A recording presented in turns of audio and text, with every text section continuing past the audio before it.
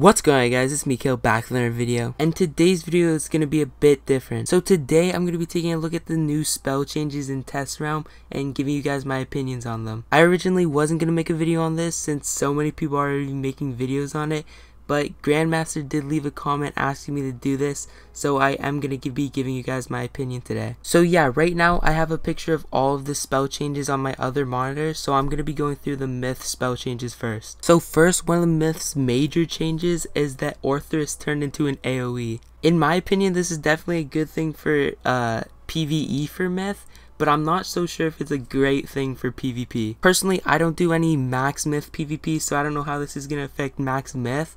But since I do legendary myth PvP, I do know that this is going to affect how legendary myths play. Because most of the time, legendary myths they have the option of blading up into an Orthrus or even trying to take off their stun blocks to get a Medusa stun play on them. But now, since Orthrus is no longer a double hit, it kind of takes that option away from you. So yeah, this is really going to change up the PvP scene for legendary myth. And legendary myth wasn't all that good anyways, so honestly this just makes them kind of worse. But yeah, I mean, it is what it is. Okay, so the next change that myth got is that Earthquake became a bit stronger. I actually had to look this one up because I can't really even tell a difference, honestly. But yeah, they buffed it by 60 damage, so I mean, I don't think it's not gonna be that different, but I guess it's a better AoE because I think it does more than Frog. Okay, so yeah, now it does do more than Frog. I just pulled up Frog on my other screen. It does 265 to 325, so now it's guaranteed to do more than Frog, which I mean, I guess, but I mean, I don't think it was really needed, but I guess since it is a higher level AoE and you do get them 20 levels apart, I'm pretty sure, I guess it was a good change, but I don't think it's anything major. So you guys know I don't have a max myth, but there are other changes for spells that I don't have on my myth right now. And one of the main changes is Mystic Colossus. They did turn it from, it does 880 damage, and it used to remove all of the shields, so it was really just a hit and they would shatter afterwards. And they changed it into a pierce and then a base damage of 650. PvE wise, this definitely isn't good for myth, because now that means that Orthrus is just stronger in general, so people probably won't use Mystic Colossus for PvE that much. But PvP wise, honestly, this isn't that bad. If you can get especially in 2v2s, 3v3s, 4v4s, it's not a shatter, it's only a pierce, but if they do just have a tower shield up, then you're pretty much getting an open hit for 650 damage.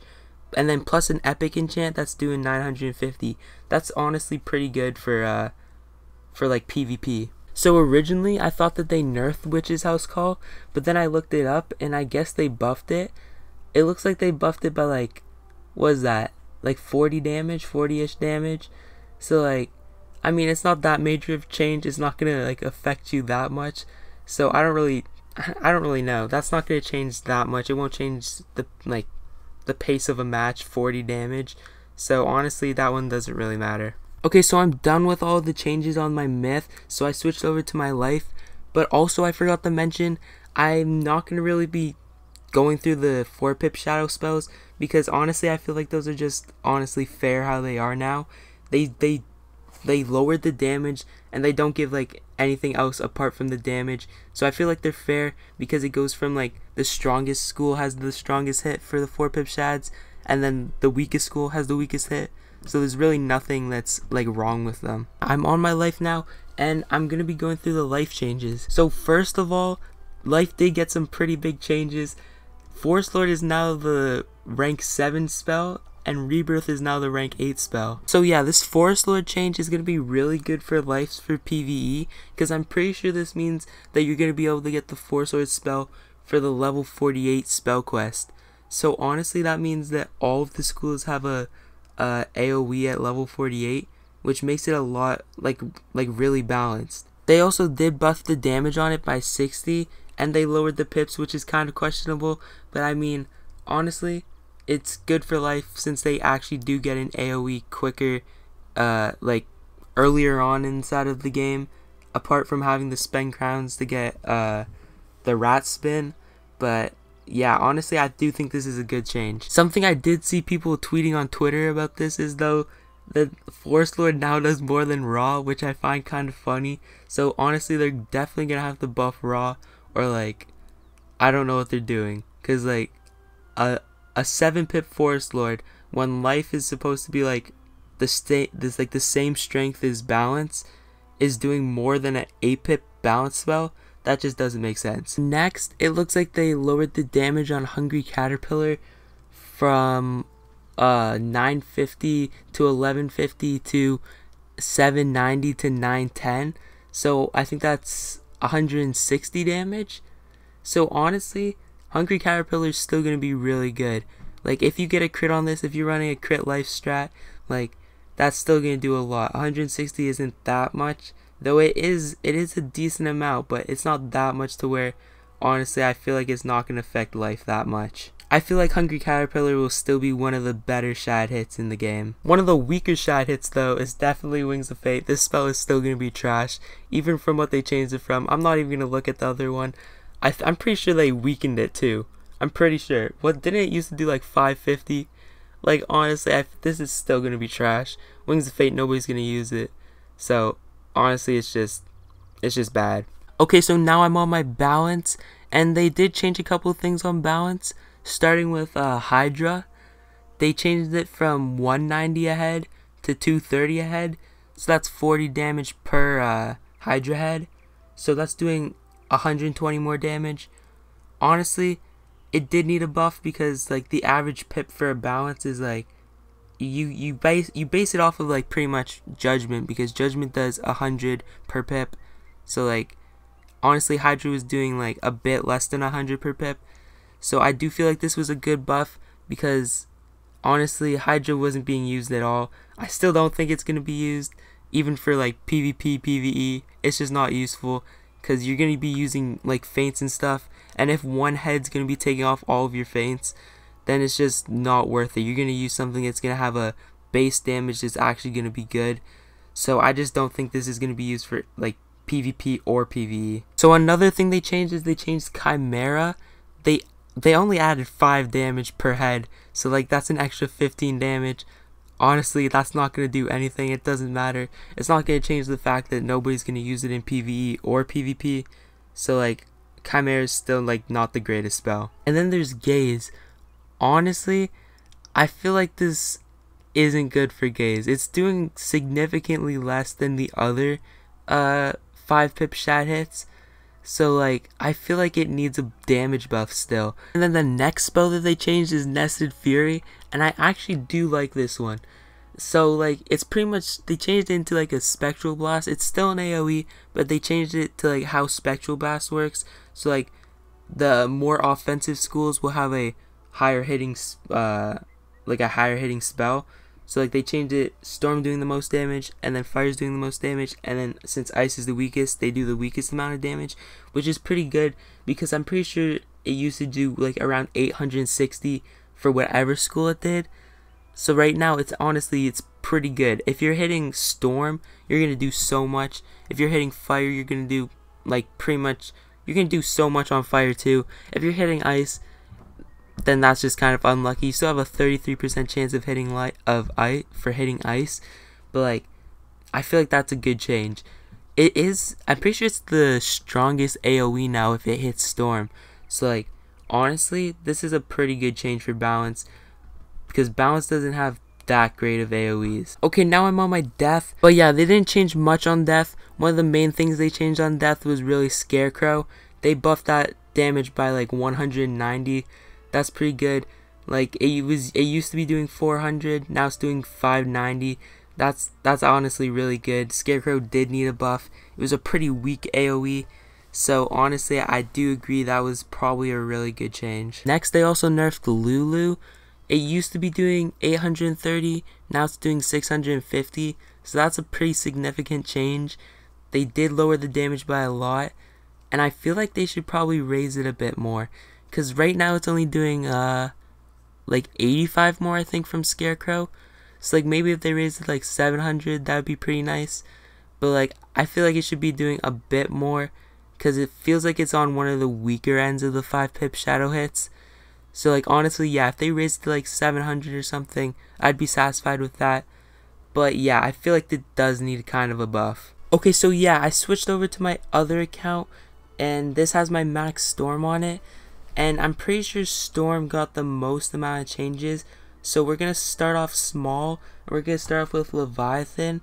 Leviathan, it looks like it received a nerf. It received, how much is that? That's like 45 damage nerf, and it only removes one positive now, or one charm. So like honestly, I feel like nobody really uses single hits in PvE. Most people just use AoEs. In like even against bosses, like nobody really uses single hits. Pretty much everybody just uses AoEs to kill the boss and the minion at the same time. So honestly, I think this is actually good, because that means that like any boss that like can use Leviathan against you is no longer taking off like 2 charms. Like now it's only gonna take off 1 of your charms. So like it'll be honestly easier to beat some bosses that have Leviathan trained. So yeah, I feel like it's actually better for people that are doing PvE. So I don't think anybody's really complaining about that change, honestly. Okay, so here's a change that I could see some people complaining about. Sirens got nerfed pretty hard. It looks like it's doing 150 less damage, and now it's only removing 1 charm instead of 2. And it doesn't even put up the 50% accuracy debuff on everyone. So like Sirens got nerfed pretty hard. I feel like it's honestly, I'm not like complaining. I'm not complaining about it, but like I could see how some people are complaining, because right now it's not even that big of a buff from Stormlord, and like you get it like 20 levels later. So like honestly, I feel like it should be doing a bit more damage. If they're gonna take away the accuracy debuff, then they should probably be giving it a bit more damage, somewhere around like 780. I feel that would probably be nice, something like that. Cause like right now it's not even that much better than Stormlord. Like just give it, if you gave Stormlord 40 more damage, you'd be doing the same as Sirens. So I feel like if you just buffed the damage a bit, that would be fine. But also this is still gonna help some people in PvE, because a lot of bosses use this in like the higher up worlds. So now it won't be taking away 2 of your charms, it'll only be taking away 1. So honestly, that's good for then, because then you end up getting glow bugs anyways, so you won't be needing Stormlord or even Sirens.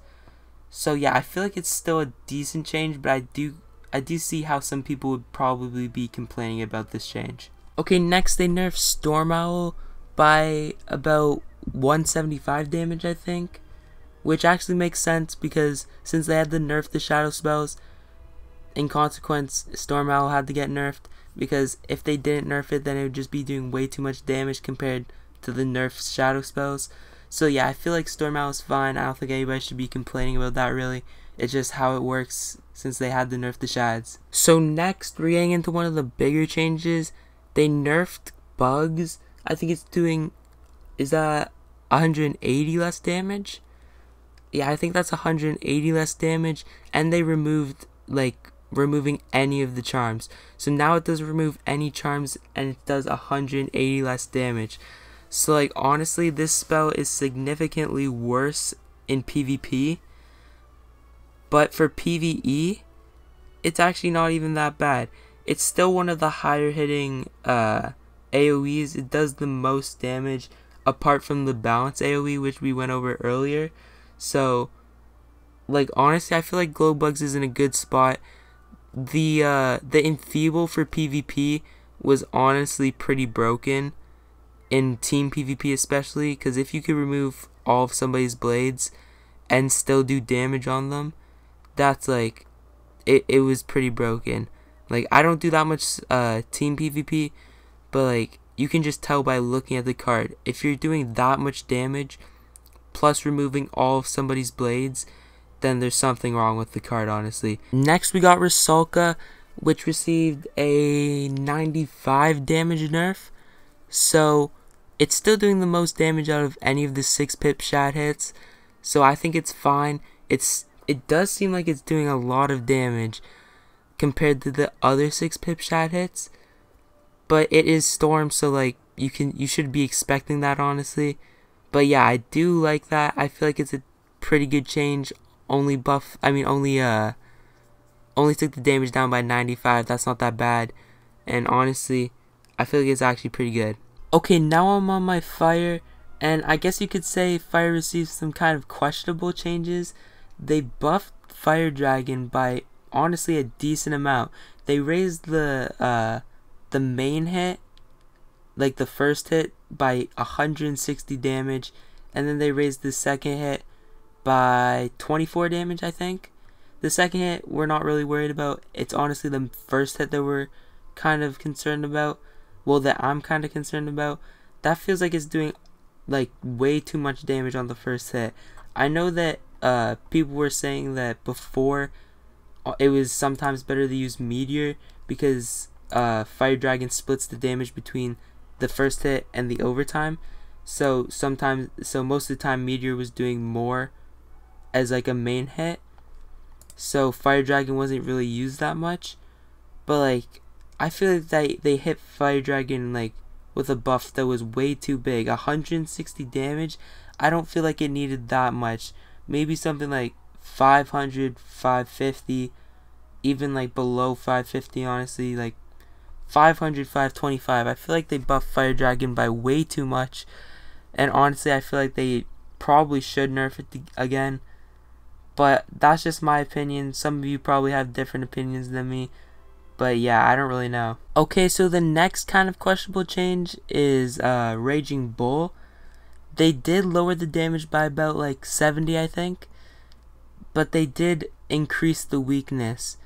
I mean, not the weakness, the accuracy debuff by 15%. So now it's a 40% accuracy debuff, which honestly, for team PvP, this isn't that bad because now they do have kind of a significant chance of fizzling. And if you like combo this with like a smoke screen or even like a Krampus, like if you're coordinating with your team and you're like trying to make them fizzle, you can like smoke screen that almost guarantees a fizzle along with a Raging Bull mantle. So like you can do a lot more of this with the mantle being up a bit higher. From a PvE standpoint, I guess you could be kind of complaining, but it's still doing a decent amount of damage. Fire's still probably the second best school to be hitting, so there isn't really I don't see any like real reason to be complaining about this change. It's honestly a pretty good change, especially if you do PvP. Okay, so next they nerfed FFA from like for like 120 damage, 140 or something like that, and then they changed the trap from a fuel to one trap. That is a visual glitch. It should be just one trap, but like honestly this card is still really good. It's doing so much damage. Like for a 5-pip shad, like I feel like it just shouldn't be doing this much. They should like lower it a decent amount.